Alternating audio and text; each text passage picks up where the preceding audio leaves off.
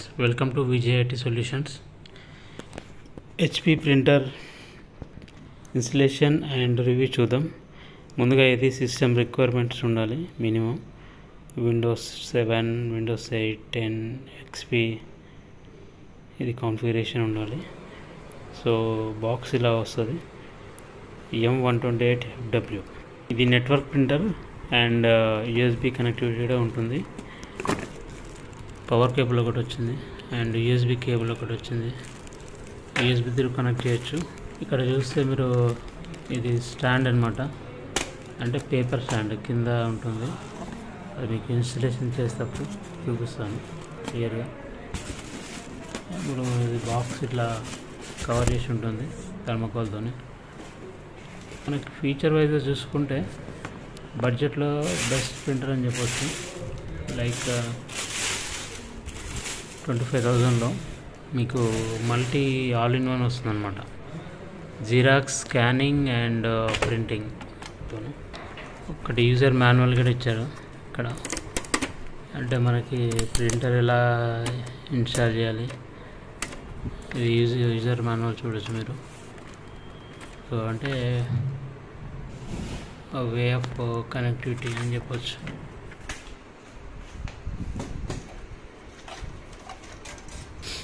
క్యాటరేజ్ model కూడా మీకు చూపిస్తాను, ఏ క్యాటరేజ్ వస్తుంది అంటే మళ్ళీ రీఫిల్ కోసం మళ్ళీ ఇంకొకటి అడిషనల్గా ఉండడానికి.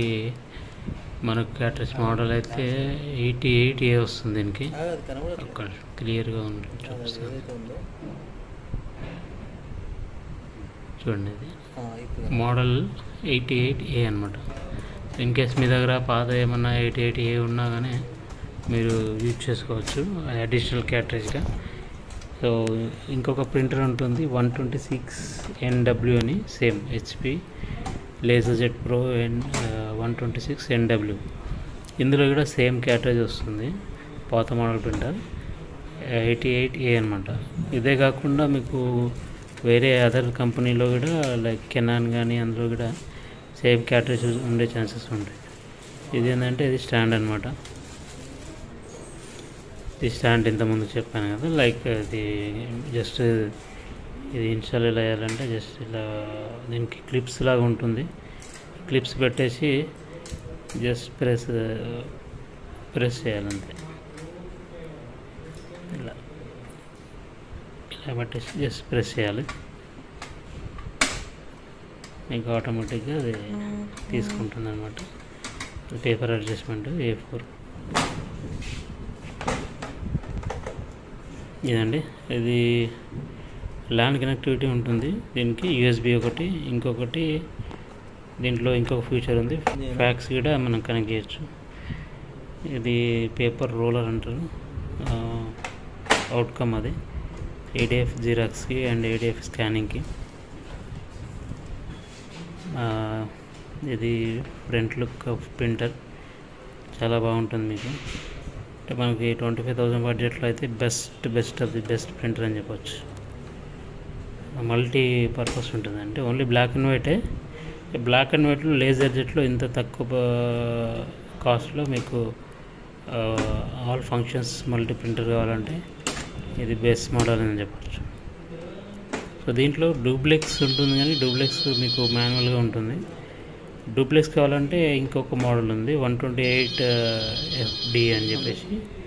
D అంటే డూప్లెక్స్ ఉంటుంది అనమాట. ఇది మనం పవర్ ఒకసారి కనెక్ట్ చేద్దాం, పవర్ కనెక్ట్ చేసి చెక్ చేద్దాం. అలాగే దీనికి ల్యాన్ కూడా కనెక్ట్ చేద్దాం. ల్యాన్ కనెక్ట్ చేస్తే మనం IP త్రూ కాన్ఫిగర్ చేసుకోవచ్చు ప్రింటర్ని అండ్ యాక్సెస్ కూడా చేయొచ్చు. సో కనెక్ట్ చేసిన తర్వాత ఒకసారి టర్న్ ఆన్ చేద్దాం ప్రింటర్ని. టర్న్ ఆన్ చేస్తే మీకు ల్యాన్ కనెక్టివిటీ ఎనేబుల్ అయిందా లేదా అనేది తెలుస్తుంది. ఇది అడ్జస్ట్మెంట్ చేసుకోవచ్చు ఇలా. ఇంతకుముందుకి మాన్యువల్గా బటన్స్ వచ్చేది లైక్ 126NW ప్రింటర్కి, ఇప్పుడు డైరెక్ట్ స్క్రీన్ టచ్ ఇచ్చాడు. సో ఇది ల్యాన్ అయితే ఎనేబుల్ అయింది. ఇప్పుడు మనం ఒకసారి IP చెక్ చేద్దాం. DHCPలో IP ఉంటుంది, DHCPలో IP ఒకసారి చూద్దాం మనం ఏం IP వస్తుంది. దాన్ని మాన్యువల్గా కూడా మనం పెట్టుకోవచ్చు. ప్లస్ మనకు కావాల్సిన ఐపీ త్రూ మన మాస్టర్ రౌటర్లో కూడా కాన్ఫిగర్ చేయొచ్చు. అలా కూడా చూడొచ్చు. లాంగ్వేజ్ సెలెక్షన్ చేసుకోవచ్చు, యూఎస్ఏ. అండ్ ఇన్పుట్ ట్రే ఇంతకుముందు చూపించాను కదా, లైక్ పేపర్ ట్రే అనమాట, అది ఇన్స్టాల్ చేసాము ఆల్రెడీ మనం. సో ఇన్స్టాలేషన్ చేసాము. నెక్స్ట్ కొడితే next ready. So now printer is ready అనమాట. Printing, scanning, everything is. IP వచ్చేసి 192.168.0.246 డిఫాల్ట్గా డిఎస్సిపిలో ఉంది కాబట్టి వచ్చేసింది. దాని మ్యాక్ అడ్రస్ కింద వస్తుంది కదా, అది. మనం మాస్టర్ రౌటర్కి వెళ్దాం. మాస్టర్ రౌటర్లో కాన్ఫిగర్ చేసుకోవచ్చు మాన్యువల్గా. లైక్ మనకి ఏదైతే ఐపీ సీరియల్ కావాలనుకుంటామో ఐపీ కాన్ఫిగర్ చేసుకోవచ్చు. ఫస్ట్ ఆఫ్ ఆల్ దీంట్లో లాగిన్ అయితే దీంట్లో స్టాటిక్ ఐపీ అని ఉంటుంది మాస్టర్ రౌటర్లో. ఐపీ చేసిన తర్వాత మనం మ్యాక్ ఐడి చూడాలి. ఇందులో లాగిన్ అయిన తర్వాత 192.168.0.246 బ్రౌజర్లో సెర్చ్ చేస్తే మీకు ప్రింటర్ వెబ్ పేజ్ లాగిన్ అవుతుంది. దాంట్లో మ్యాక్ అడ్రస్ చూడండి ఈ విధంగా. ఆ మ్యాక్ అడ్రస్ జస్ట్ కాపీ చేసుకోండి. మాస్టర్ రౌటర్లో మ్యాక్ అడ్రస్లో అక్కడ పేస్ట్ చేయాలి. దీంట్లో 2 మ్యాక్ అడ్రస్ ఉన్నాయి. ఒకటి నెట్వర్క్ ఉంది, ఇంకొకటి వైర్లెస్. అంటే వైర్లెస్ ఒకటి ఉంది, వైడ్ ఒకటి ఉంది. ఇప్పుడు చూస్తే టీసీపీ ఐపీ V6 ఉంది. V6 కూడా ఉంటుంది, కానీ V6 కాదు. V6 పెట్టవచ్చు, కానీ అది మనకి V6 ప్రాపర్గా అనేది ఎనేబుల్ అవ్వదు. సో V4 తీసుకుందాం. ఐపీ V4 చూసుకుంటే ఇది వైర్లెస్ అనమాట. వైర్లెస్ ఒకటి ఉంది, వైడ్ ఒకటి ఉంది. సో మనం వైడ్ తీసుకుందాం, ఎందుకంటే ల్యాన్ త్రూ కనెక్ట్ చేసాం కాబట్టి, ల్యాన్ కేబుల్ కనెక్ట్ చేసాం కాబట్టి వైడ్ తీసుకుందాం. వైడ్ తీసుకున్న తర్వాత స్టాటిక్ ఐపీ అడ్రస్కి వెళ్తే ఇక్కడ ఐపీ ఏదైతే ఇస్తున్నామో 192.168.0.219 ఇది సీరియల్ నెంబర్ నాకు కావాలి కాబట్టి ఈ నెంబర్ ఇస్తున్నాను నేను.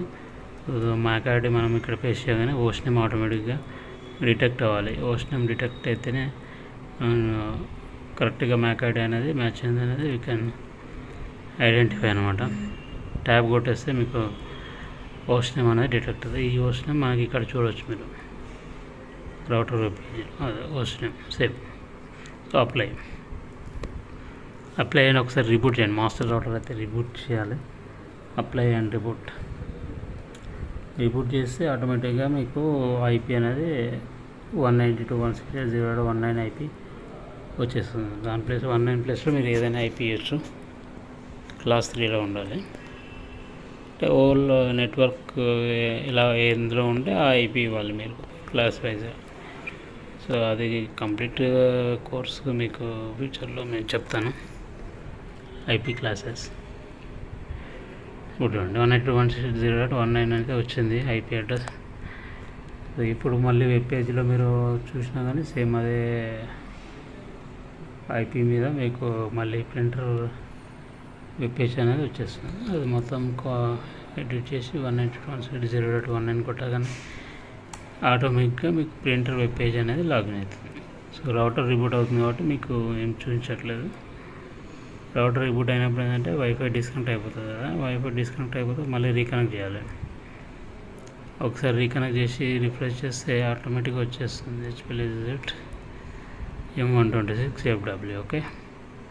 సో దీంట్లో మనం అన్ని సెట్టింగ్స్ చేసుకోవచ్చు. V4, P6, wide configuration, advance and print settings, colour అంటే లైక్ బ్రైట్నెస్, ఎవ్రీథింగ్. ఇది క్యాట్రేజ్ 8080 క్యాట్రేజ్ ఇది. సో ఇది ఒక ప్రొటెక్టర్ అయితే ఇచ్చాడు. సో ఇది మనం రిమూవ్ చేద్దాం. ఫస్ట్ రిమూవ్ చేస్తేనే మీకు ప్రింటింగ్ అనేది ఎనేబుల్ అవుతుంది, లేకపోతే ప్రింట్ రాదు. ఇప్పుడు ఇన్స్టాల్ చేద్దాం.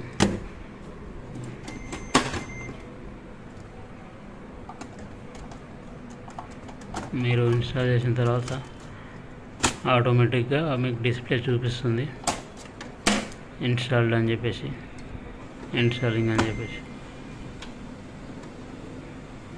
ఒరిజినల్ క్యారెక్టర్ చేయగానే ఆటోమేటిక్గా అది డిటెక్ట్ చేసుకుంటుంది అనమాట. హెచ్పి సప్లైస్ ఇన్స్టాల్డ్ అంటే ఒరిజినల్ క్యారెక్టర్ ఇన్స్టాల్డ్ అని చూపిస్తుంది ఆటోమేటిక్గా డిటెక్ట్.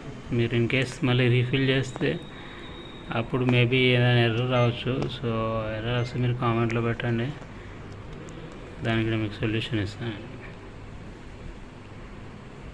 జిరాక్స్ అయితే వస్తుంది, కాపీ.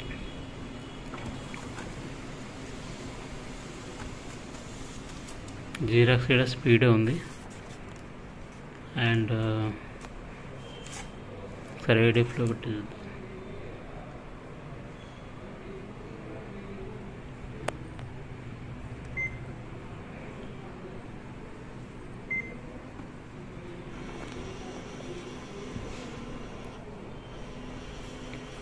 సో ఫాస్ట్గానే అవుతుంది ప్రింటింగ్ అయితే.